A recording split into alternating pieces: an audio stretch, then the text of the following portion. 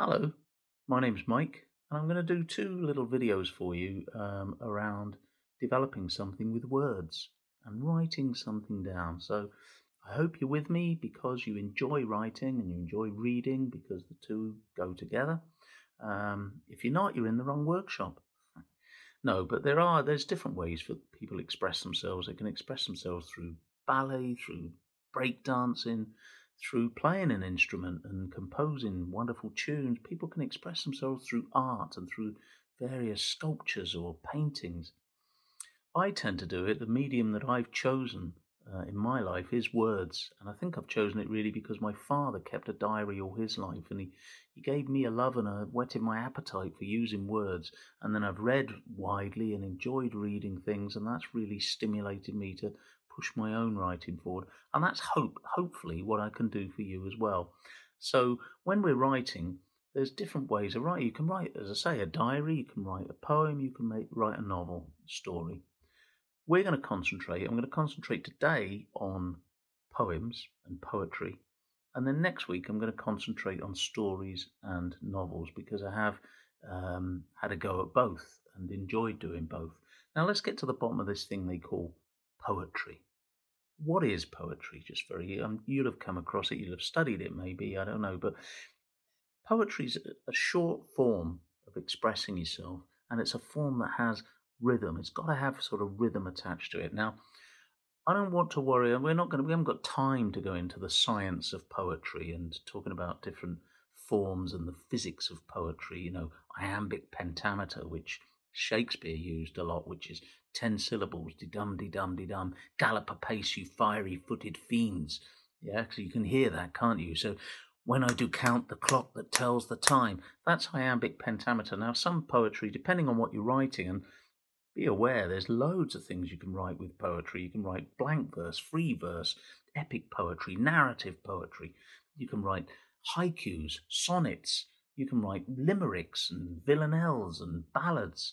There's all sorts of different types of poetry. For us, just for what we're doing today, I want to concentrate on free verse. Now, free verse has been going since about the 1800s, and that's a form of poetry where really you don't have to worry too much about fitting it into a particular format.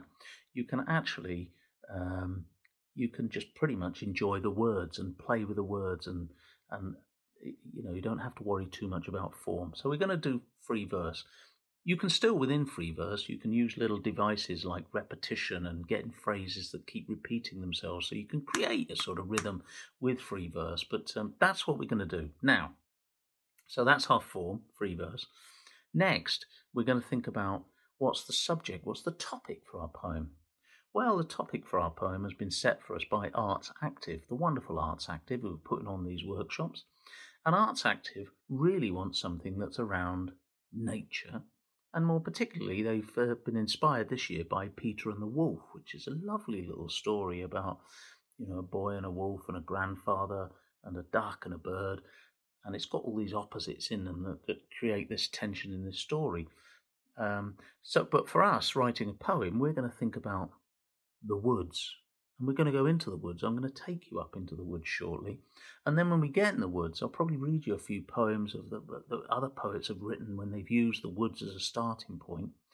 And then we're going to talk about that. And then we're going to think about how that can evoke something for us. Because one of the hardest things, so we've got our form, we've got our subject, and we've got our audience, because your audience is, I hope, you're going to write something and send it in to Arts Active, and then they'll send it on to me, and we're sharing our writing then.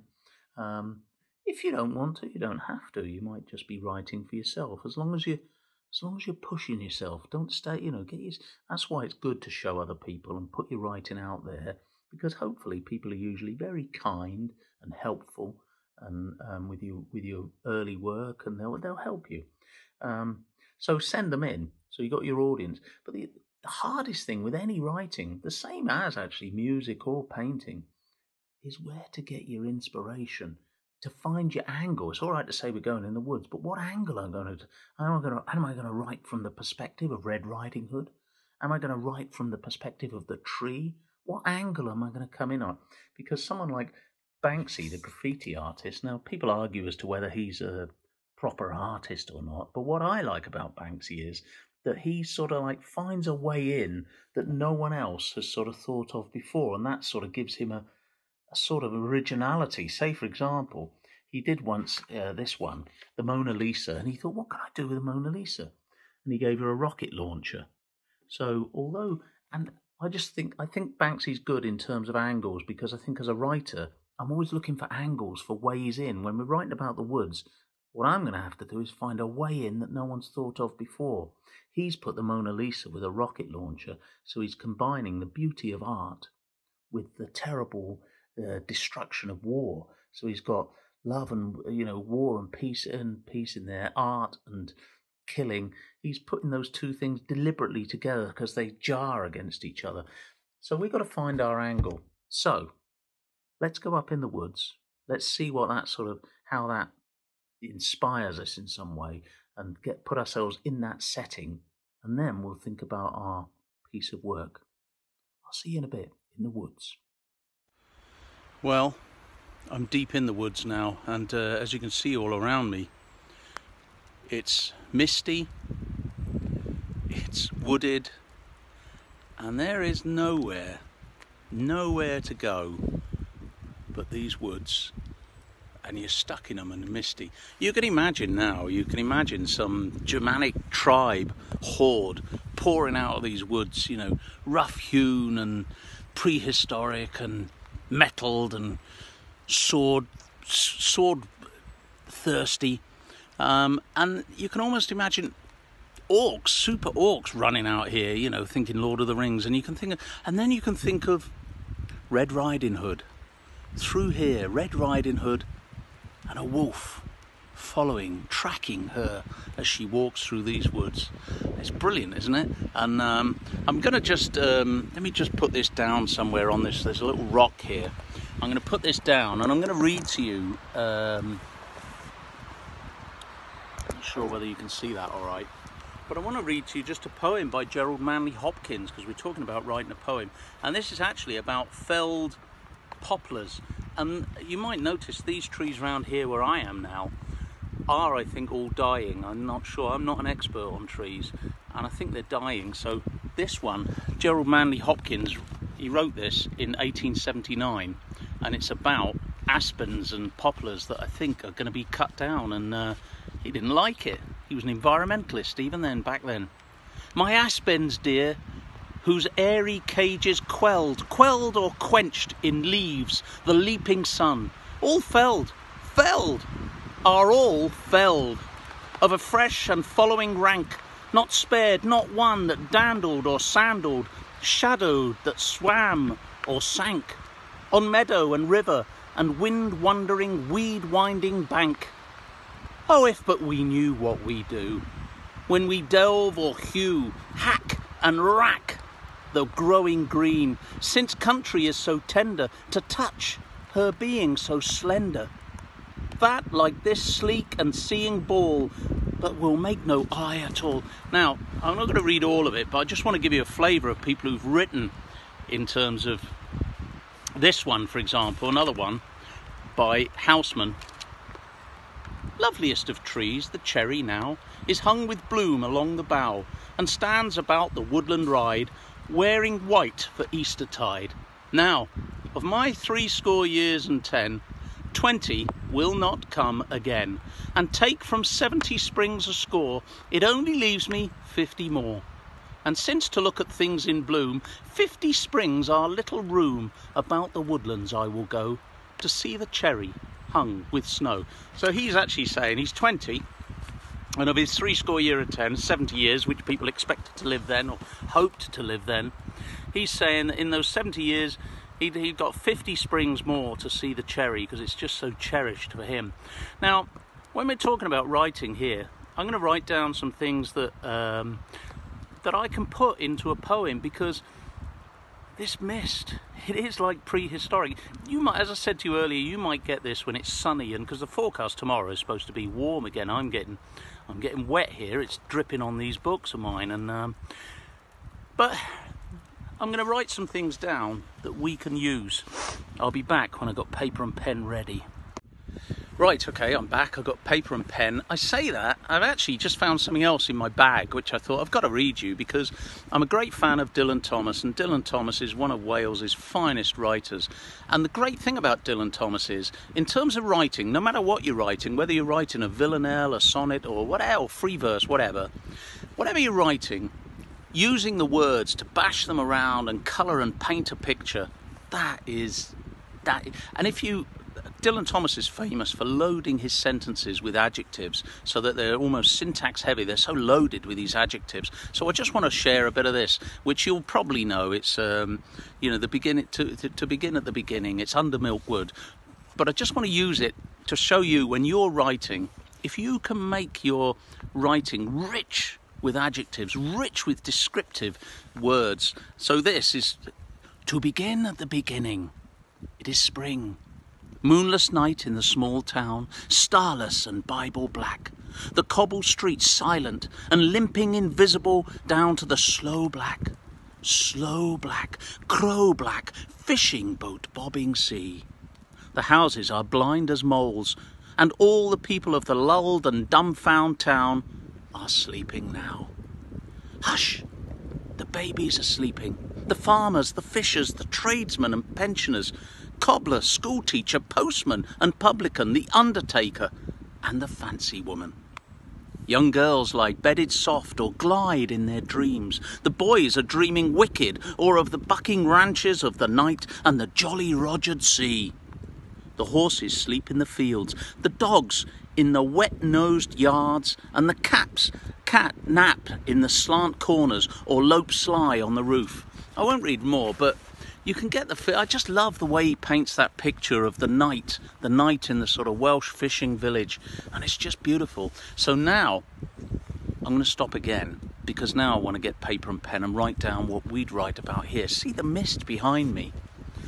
A Viking could run out of that mist, and I wouldn't be surprised. Red Riding Hood with a basket. Help! I wouldn't be surprised. But I'll just stop a minute, and then I'm going to write some things down with you. Well, just in case you were worried about me. What do you mean you weren't? No, I found a path. Luckily, and as I say, I'm okay because I do know these woods pretty well, so I can find it. I was genuinely lost, and it was the mist that really threw me, as it often does with lots of walkers and hikers. But I found a path, and I know I'm on the right track now because look at this. Look. When you find a tossed beer can on the path, you know that civilization, as we call it, as we know it, isn't very far away. And it does make you angry, doesn't it, that people just toss things into the woods and blight the landscape. Maybe that will go in the poem. Right, I'm nearly home. I say another half an hour and I'll be home. I'll speak to you then. Cheers. Right, here we are, back home from a very steamy, misty walk in the woods. Now, what have we got that you can go with?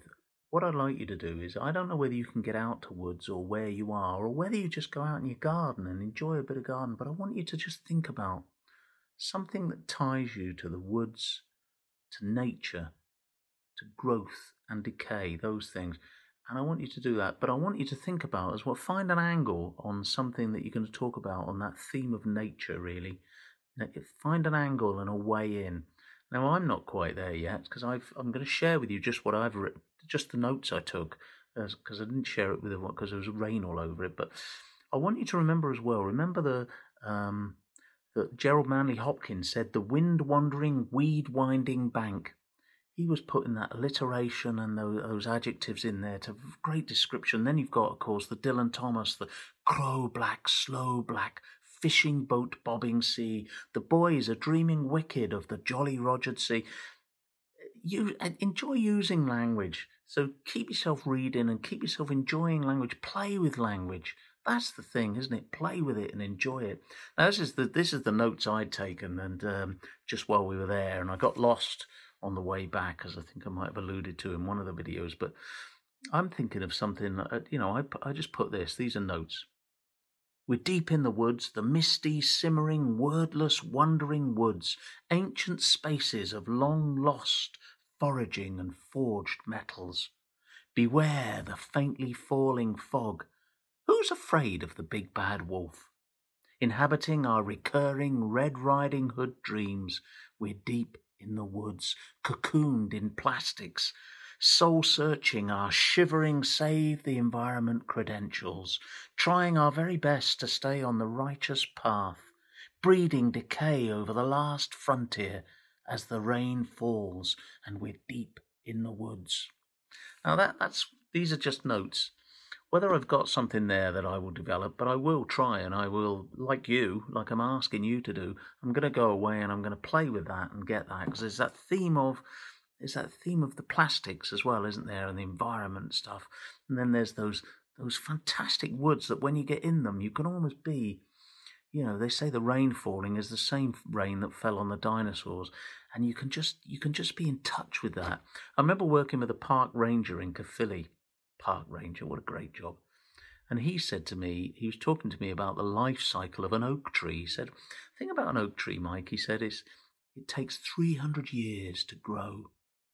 Then it will sit for 300 years, and then it'll take another 300 years to decay and die.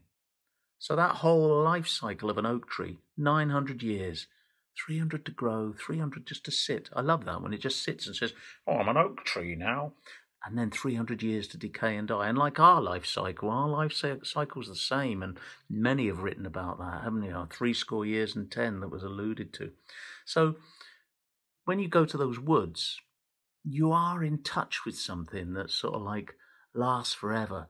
Those spaces that were the same when Houseman was writing about them, the same then Dylan Thomas, and the same for us. You can be in touch with something that's a wonderful theme that runs through humanity of nature and us and our connection to this wonderful blue planet. And there we are, sailing through the universe. And so finding an angle, I'm not sure I've found my angle yet, but I've just got some notes and I've jotted some things down. So I'm going to go away and write something that's going to be called Lost in the Woods, in the Woods, I don't know, but I'm going to write something that's going to be free verse, where I'm going to enjoy playing with that language even more and ideas. Remember the Banksy bit and finding your angle and your way in, and just enjoy getting something. But first, take yourself out somewhere, to your garden as the last resort, and if you haven't got a garden, just go off somewhere and find a park or something, and just sit there and get some notes and don't be afraid to jot things down. And if you're like me, when you're up in the woods, no one's going to see you anyway, but just jot things down and stuff, because that's what writers can do. Record things, play with ideas, find angles, and sculpt something into something that can paint a picture for someone. And when it's really good, other people read it and think, oh yeah, I feel like that, because you inhabit a world that we all inhabit, and then we're all in this one world together, and we can help each other understand it a little bit better. Okay, well, I'll see you next week, and have some fun. Have a go. I'll see you next week. Cheers. Ta-da.